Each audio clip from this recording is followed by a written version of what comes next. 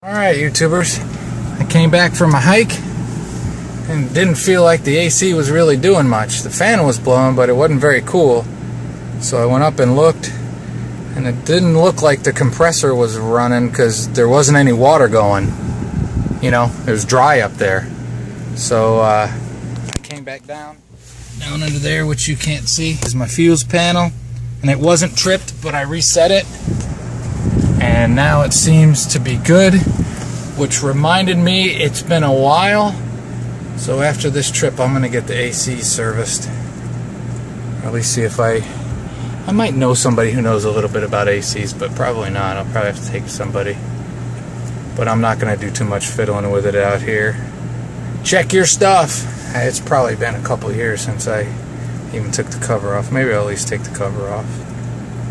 If it does it again, I'll make that rule to myself. Famous last words. It was warm, but not, oh my God, warm. So I have to remind myself to never leave without leaving that vent fan running. Right, Keek? Right, Vin? It wasn't terrible, but it was warm in here. All right. Check your stuff, peoples. All right, that's gonna be weird. It's gonna keep me wondering. Because I got to remember, this is a 17-year-old RV now, and since I've had it 4 years, I use that AC a lot. It's definitely time to take a look at it, but grateful that it's kicking out cold air. I've been so fortunate, I don't even like to say it out loud, you know. I've had this a long time, and it's older, and it works. Everything works great. Let's do that preventative maintenance in a week or two, Dan. Remind yourself. But we're gonna vacuum that AC. I can't let it go. Alright, and it's been since before I went to Key West that I cleaned these out, so I'm gonna take them off, vacuum and wash them. Alright, me being me, I'm probably making more of a big deal out of it than I need to. But I gotta figure it out, so I got the cover off.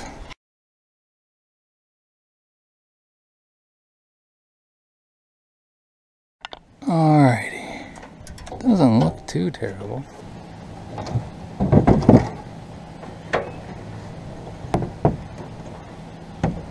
It doesn't look bad at all.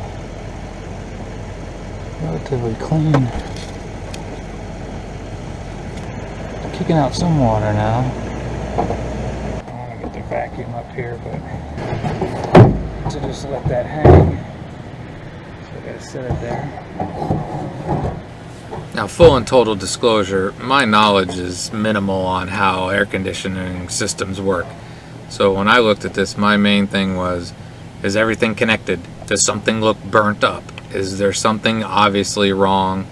And I didn't see anything obviously wrong.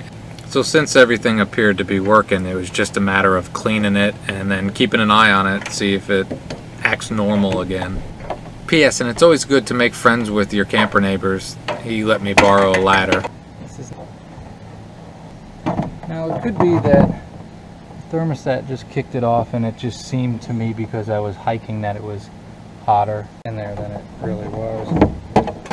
Everything seems okay. Could be the thermostat too, but I'm gonna, since I got this off, I'm gonna clean it.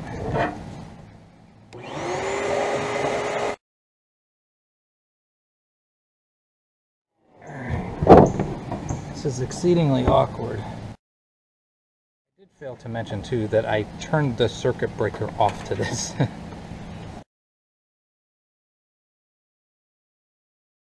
I'll be honest, I'm very impressed with how clean it is up in here. Not bad at all.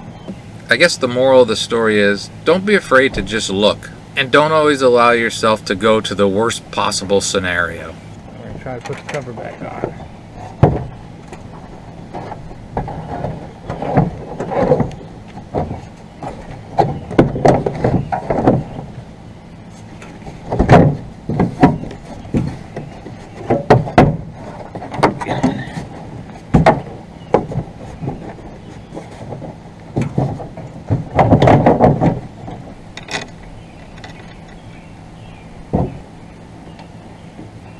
We'll just give that a couple times. These are going to be the tricky ones. I think I'm going to have to get on here. That's in. I really don't like being on a roof. Oh, shit, that's not it. Alright, that's on. This one down here, the fiberglass seems cracked around it already. I didn't do it. Stress. 17-year-old RV. I really don't like being up here any longer than I have to. I'm not scared, I just don't want the weight on it. You gotta remember, when you're working on something, if you have multiples, there's always the one. 3 of them went on easy, this one's fought a little bit. Gotta crawl back under and turn the fuse on. Not a lot of space in Class B's. I said fuse, I meant breaker. Hopefully everybody give me a break. I know what I meant. Alright, let's see. It's kicking out cold air.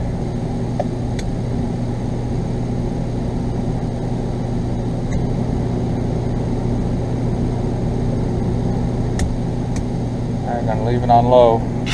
Go back outside. I don't hear anything wrong. Alright, now it could have. There's a few things it could be. First, it could be in my head. I could have come back in and expected to be cooler than it was and thought something was wrong because the thermostat, you know, had shut it down to where it was just fan. It could be that. The compressor could have kicked off and tripped even though the breaker wasn't tripped. And the fan seems to be blowing well. I just want to watch to see if I'm getting more condensation. See, now I'm starting to get some condensation. There's probably a lot of wind noise. There's some condensation down there that I wasn't getting before. It seemed dry, and this had always been out a lot of water, so I'm going to keep an eye on it. Okay, YouTubers, it's the next day. You're going to have to believe me. You have no way of knowing. But it is the next day. And I just came back in from wandering and swimming, and it's really hot, and I had to turn the AC off because it's too cold, so all seems fine. I don't know, but I'm glad it's fine. Check your stuff. Alright, YouTubers, I'm going to put an end to this. It's 2 days later, and the AC is working fine.